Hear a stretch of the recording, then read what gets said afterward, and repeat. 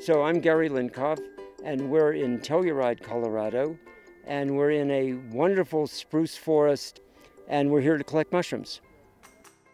This is a little Gallerina. This is in the same clade with Russula, and it's a pale Phelodon, and we can identify it back at the center. Can I have it? Sure. They energize me. It's sort of like some people take vitamins. I just have to find mushrooms. In fact, I just have to think about mushrooms and I get excited. So here's a really beautiful mushroom. It's fleshy, looks clean. This is a really gorgeous Cortinarius. I wish these were edible. So this is Agaricus sylvicola. It has a long white stem, which is missing here. When I started, these were peripheral things. And what's happened is, little by little by little by little, they have become so dominant that I can't see the world without them now. Wow. Wow. You know, the big difference between gardening and foraging for mushrooms is when you're in the garden, everything is right there. It's talking to you. When a tomato gets red, it is saying, hey, I'm ready, come get me. The mushrooms don't give a shit. They're doing their own thing. And a lot of them are hiding. Morels in a forest are not trying to make themselves known. And this is true of a lot of mushrooms. Whoa. Wow. See, mushrooms are very clandestine and very much the trickster. So they're hiding from you all the time. All right. It's an amanita. I have to ask Paul about this one, but I think that this one is somewhat poisonous. An excellent edible.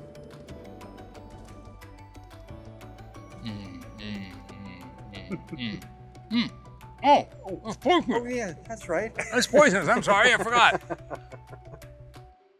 So one of the things that interests me about mushrooms is you see the omnivore's dilemma in a nutshell. The fact that we have to be very careful about what we eat, and we have a certain anxiety about what we should eat. Other creatures don't have that. So these morels, which are very expensive and really fantastic mushrooms, one of the most delicious in the world, are poisonous raw. We have to know the difference between a safe mushroom and a dangerous mushroom. And every time you pick up a mushroom, you are faced with that dilemma. Do I know enough to eat this? Should I eat this? Will this kill me? Will it not? And that's the whole problem of eating for human beings in a nutshell.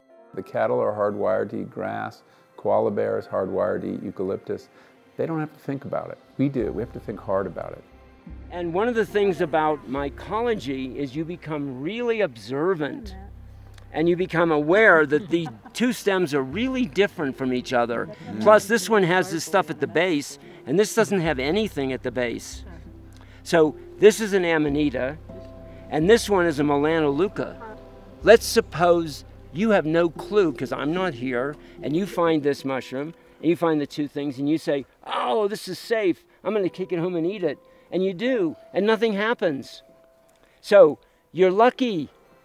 Hey, they're both edible. If we're Americans, we have a built-in resistance to mushrooms to begin with, because we were brought up to fear them, as in, watch out, you could be poisoned. Whereas if you're in parts of Europe or Asia, that's the last thing you think of. The first thing you think of is, gee, maybe this is good. Right. And we are, of a curious generation. We want to find out, how edible is it? How dangerous is it? What happens?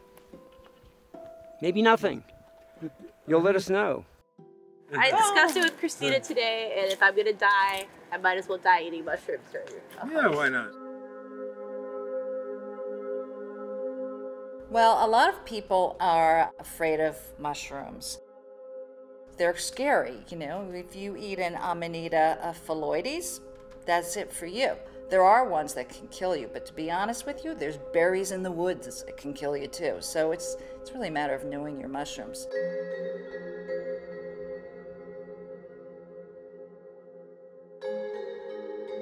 So use all your senses in identifying mushrooms.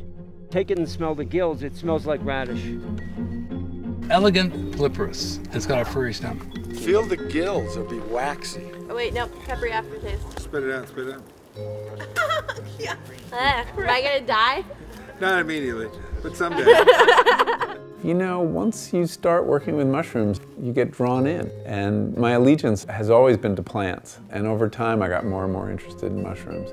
You folks have not been in the old growth forest, have not gone on mushroom hunts, then it is one of the most satisfying experiences in life. You're out in nature, and it's like a giant Easter egg hunt for adults, and children can be involved. It just really puts in context the importance of mushrooms within the ecosystem. When I see a fungus, a mushroom, a bird's nest fungus, I feel plenitude. When I gave birth to my son 10 years ago, a friend called me, I was in the hospital, and said, "What's it like?" And I said, "Do you remember the puffball we found in Punta Arenas in Patagonia?"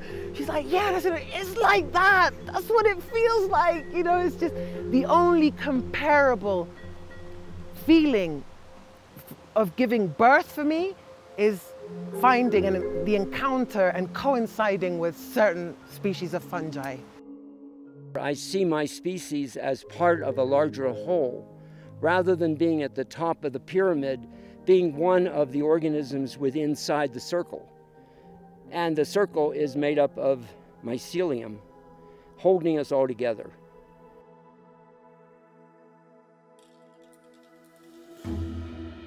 There's a huge subculture of mycophiles, of people who are fascinated with mushrooms.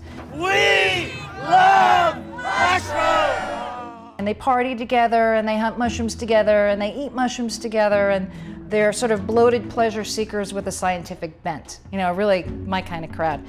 My name is Art Goodtimes. You know, when we come out to the mushroom festival, sometimes it's hard to find edibles because everybody here hunts mushrooms.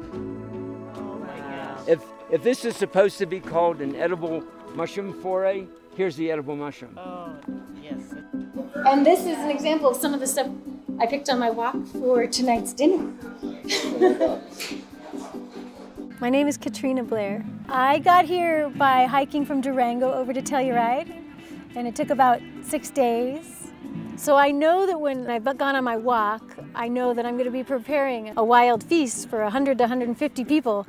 So my pack is usually very light, but as I approach Telluride, it gets heavier and heavier because I'm harvesting food and mushrooms when they're around to feed this amazing group of people for this feast. So we're going to start practicing saying Latin names, okay? So let's all say Leucopaxillus. Leucopaxillus. Over there we saw Trametes versicolor. Trametes versicolor. It's rare in science you have such powerful amateurs. This is turkey tail.